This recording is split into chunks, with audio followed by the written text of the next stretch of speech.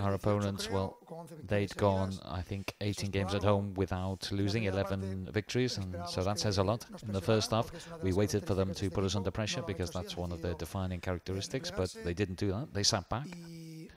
We weren't that fluent in the first half, but strangely enough, we had quite a lot of chances. I think we had 3 or 4 quite good ones. Nevertheless, on the counter, which is one of their great strong points, they scored. In the second half, we improved our positional play. We played a bit more football. We got more into their box, but fewer chances. And the game was decided by a set piece. We were waiting for the first corner on that side. We had lots of corners on the other side, and the first on the right-hand side.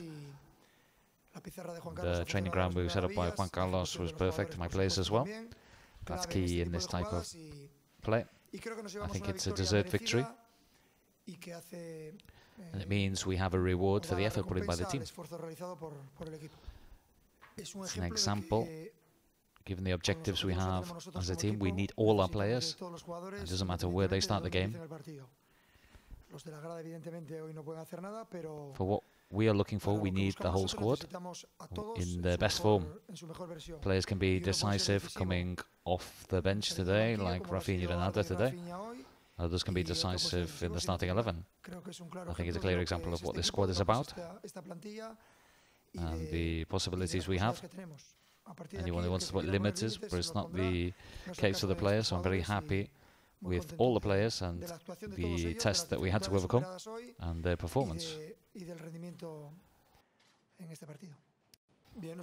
Our objective is to try and top the group.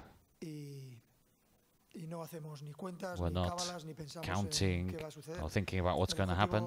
The objective in the next game is to win the next game, and that's the way it will continue.